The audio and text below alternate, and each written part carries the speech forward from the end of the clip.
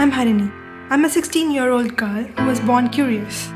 I love science because it gives answers to most of my questions.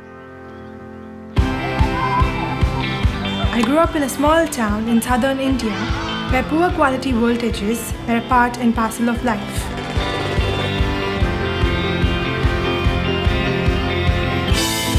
My grandparents, who have been a huge influence on me, live on a small farm in Alakudi.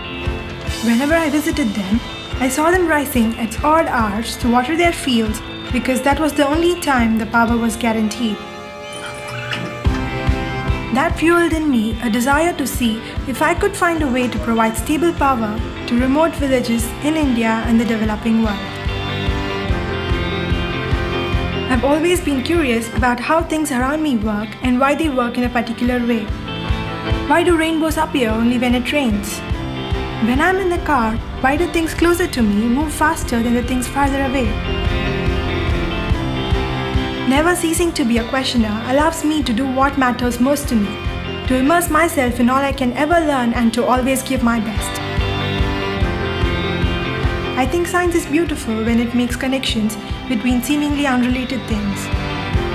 Like a falling apple and the rising moon, two events that on the surface have little in common but both a result of gravity. My idea to solve the voltage problem was to create and build a regulator that would ensure that villages like my grandparents don't suffer from daily power cuts. My work is not finished. It needs further development as there is so much more to do, but I feel I've put a tiny bit of the jigsaw in place. I'm convinced that the solutions to a more stable and sustainable future are simple and within our grasp. What's missing is not the intelligence, but the intent, the desire to change things.